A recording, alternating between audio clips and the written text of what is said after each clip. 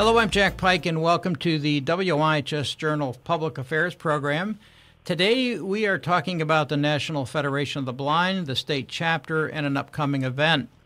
I'm joined on the phone in the studio, by Melissa Thompson, who is the Greater Hartford chapter president in Connecticut.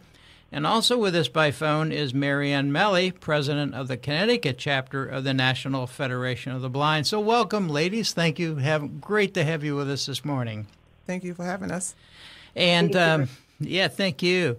So we wanted to talk about this nationwide group as well as some of the upcoming local activities, as I said. So I want to start off by having you tell our listeners about this organization and what brought you to be involved. So I'll start with you, Melissa.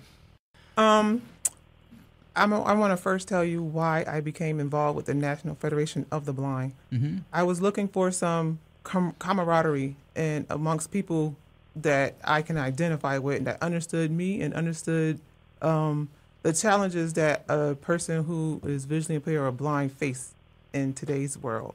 So I was looking for that, and I was also looking for new and innovative ways to do different things. I was looking to learn different skills, cane travel and computer skills, and I just knew the National Federation of the Blind was the organization to go to learn these different things.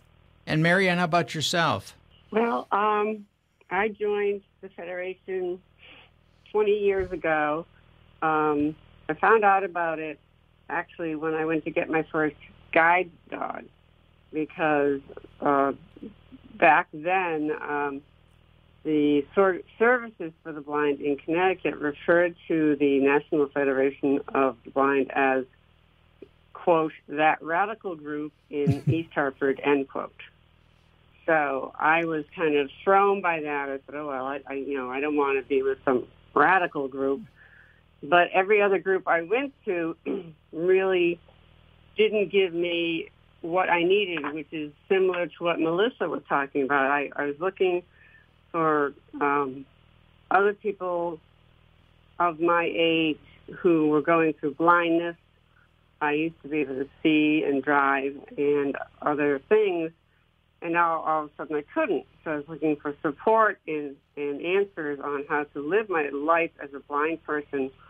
So I met a gentleman at guide dog school who told me about the National Federation of the Blind, and I went to my first national convention where all the people from 50 states are there, and it really opened my eyes to how much the National Federation of the Blind can do for blind individuals. So then I joined a local chapter here in Connecticut.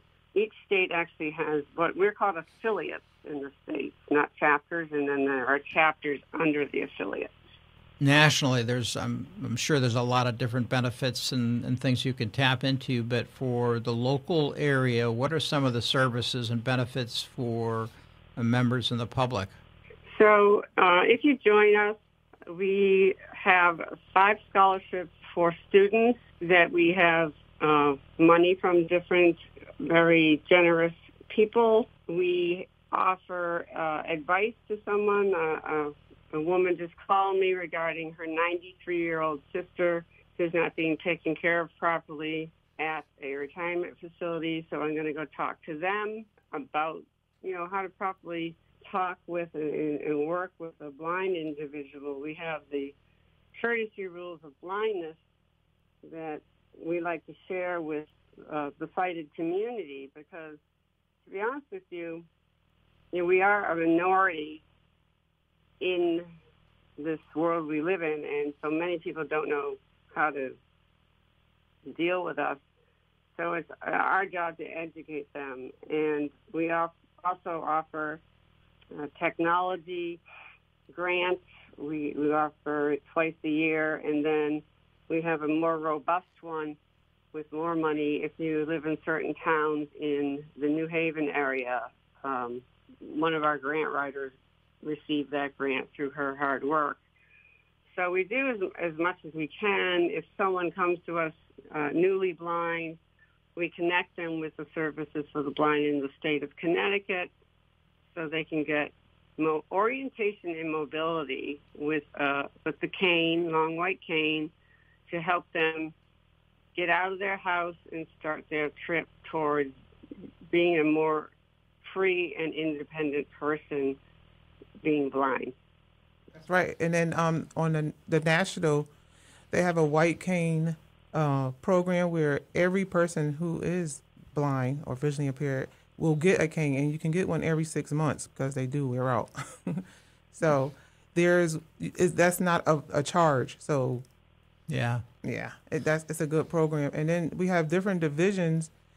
So guide dog users, they have a division, and they're also a division of our Connecticut Blind Association of the students have a division too.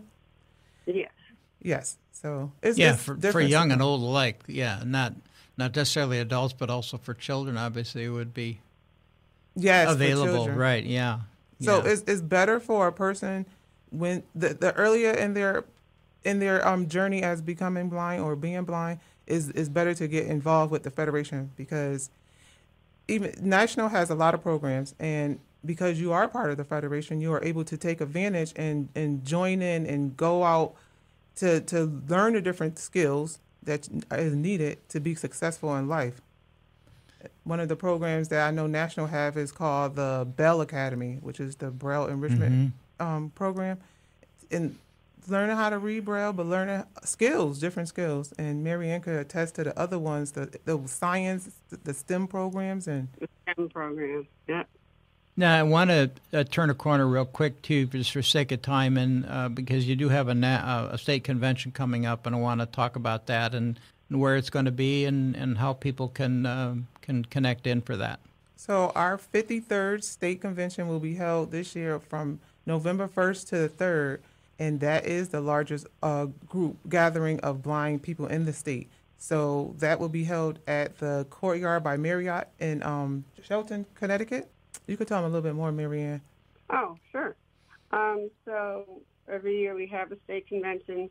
We get speakers to come to our convention, and we try and get different people, so it's interesting. We'll get Carol Jenkins, because she is the head of BESB.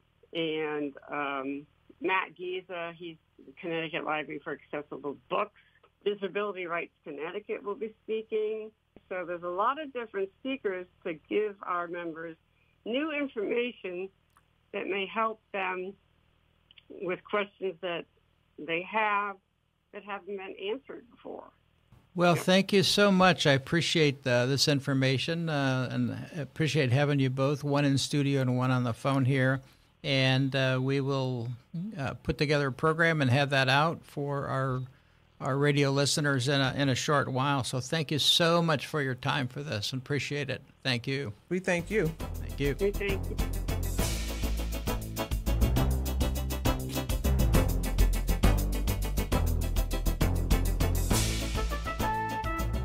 This program has been about the National Federation of the Blind and the upcoming convention.